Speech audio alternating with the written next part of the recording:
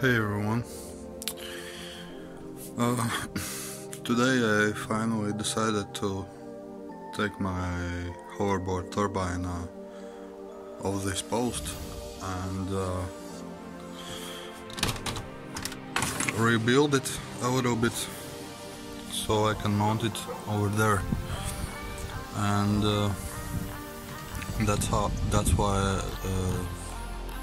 that's because there is more wind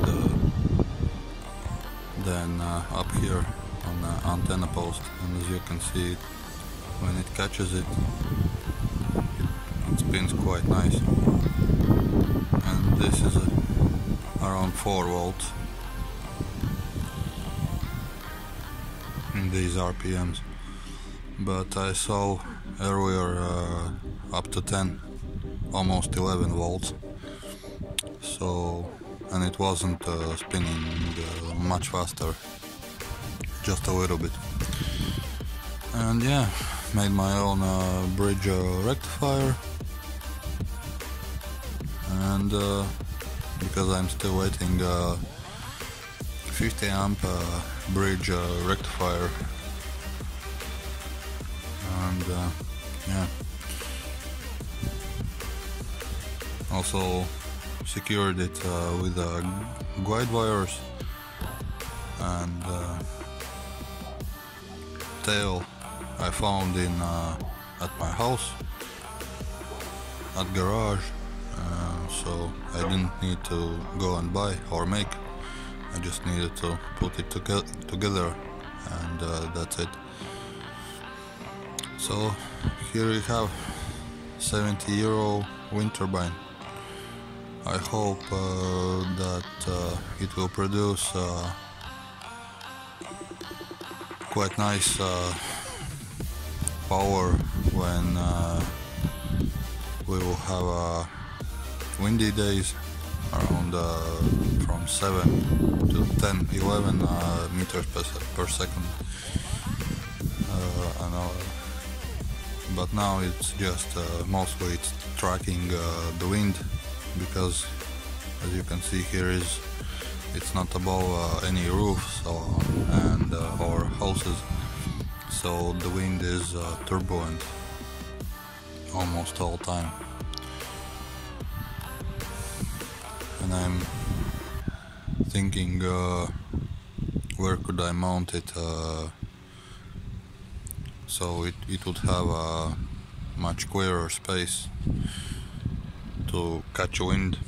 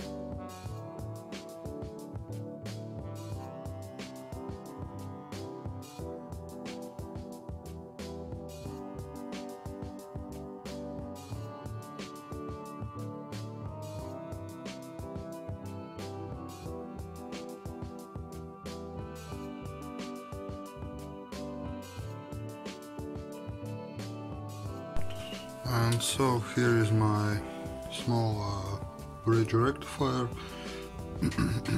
with a voltmeter, and I think this could hold it should hold at least 3 amps, maybe more, I don't know, but yeah.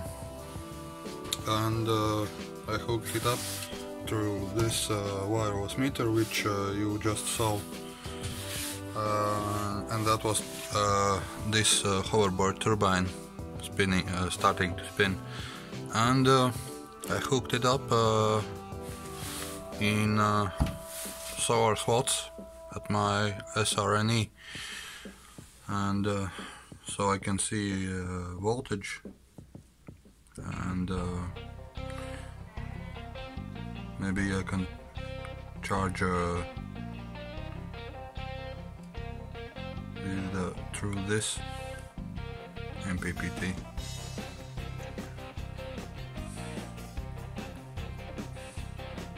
Because it has a bit more voltage range.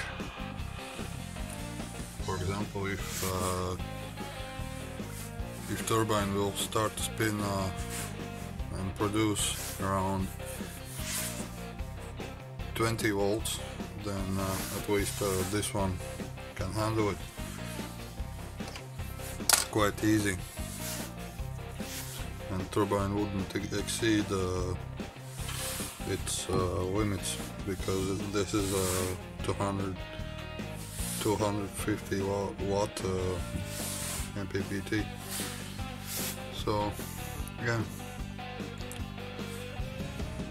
this kind of updates I can show you. And these diodes was from old UPS. And yeah, okay, see you later guys. Thanks for watching, keep subscribing, hit like buttons, comment, stay safe, and see you later.